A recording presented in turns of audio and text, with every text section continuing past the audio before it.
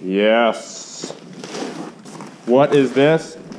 This, my friends, is a functioning and brand new Targa top.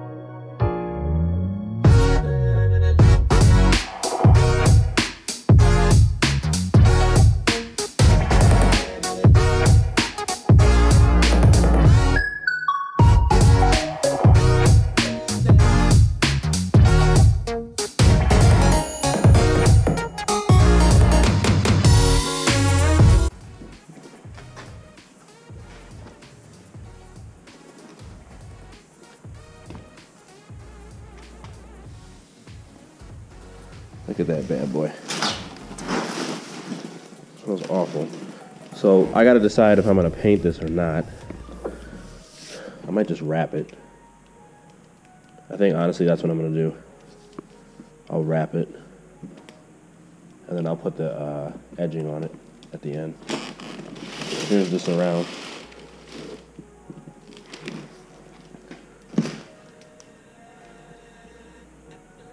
Yes, sir.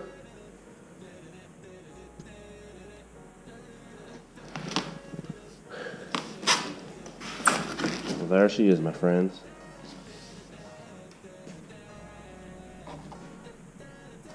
We are back in business with a new Targa top. All right, guys, so as you guys can see, the new top is here. I do have the framing here, but it did not come, unfortunately, as it was advertised. On the website, it was advertised basically stating that the weather stripping and the framing for the weather stripping here was already installed, but unfortunately it was not. So actually I have the other framing right here. We got the old top. You can see it's in pretty rough shape. But anyway, so here's the other side. So the framing looks like it's pretty, it's pretty well made. It's pretty sturdy, pretty durable. And all the screws came with it and everything. And you can see the mounting holes look, they all look correct. So the main issue is just, obviously you want to make sure you got what you paid for. You want to make sure that what was advertised and what you purchased are the same. So I do have a call in to Zip Corvettes. They were very friendly and helpful.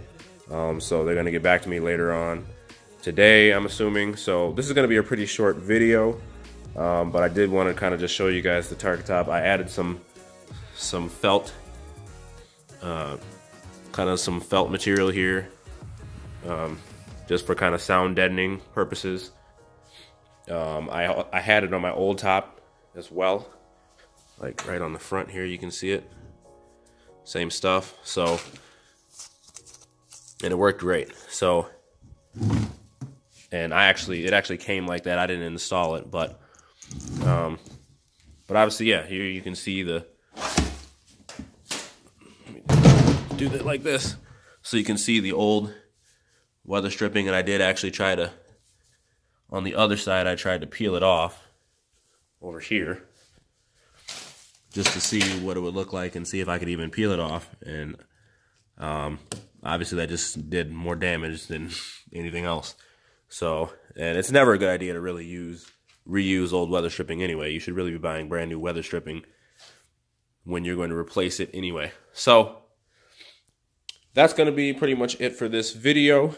So hey guys, just a quick thank you before we get out and be done with this first video. I just want to thank you guys. This channel just crossed over 100 subscribers, I noticed the other day. I'm so thankful. I'm so grateful for every single one of you guys. You guys aren't just button clicks. You guys are real people. You guys are choosing to subscribe. You guys are choosing to like and comment and participate in the community.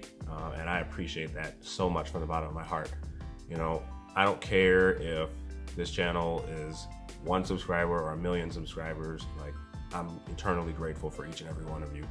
Obviously, with the monetization rules, this really isn't about the money. This is really about just being a part of a community of people who share common interests, and how can we help each other and support each other. So I thank you guys and letting me be a part of that, and inviting me into your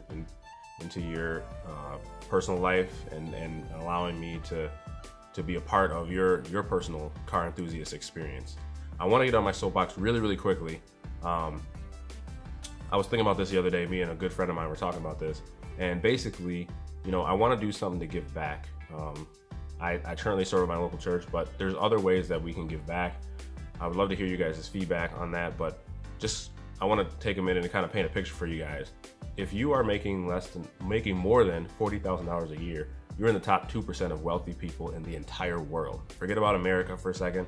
If we think globally, you are really in the top 2% of wealth globally.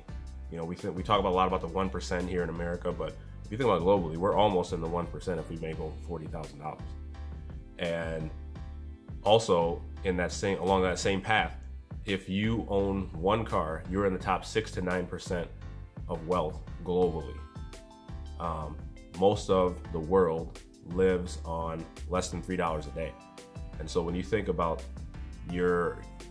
our passion for cars, whether you have a Corvette, whatever kind of car you have, a supercar, just a pile of junk that barely runs, the fact that you have a vehicle is significant in the grand picture. And so I don't care the size of this channel, if it's a 1 subscriber or 1 million subscribers, like I said before, like, who you are is who you are, and who I am is the type of person who I really want to give back. And so part of this channel, we're going to do a lot of cool car things, but giving back is going to be a theme as well that coincides. And I'm not exactly sure how we're going to merge both of those things, but I really want to do that and help people. I have some ideas, but I'd love to hear you guys' feedback. So off my soapbox now. Thank you guys so much for subscribing and being a part of the channel. We got a bunch of cool stuff. I know I keep saying that, but there's a bunch of snow outside still, so I'm limited in what things I can do. And also I got a couple of things that I need to kind of save up some money for. You will see what I'm talking about very shortly, but I thank you guys for your patience. Once we get this thing figured out with the Targa top, with the weather stripping and everything, I'll have part 2 of the Targa top success story, and we'll go from there. Thanks again, and we'll see you guys in the next one. Thanks, have a blessed day.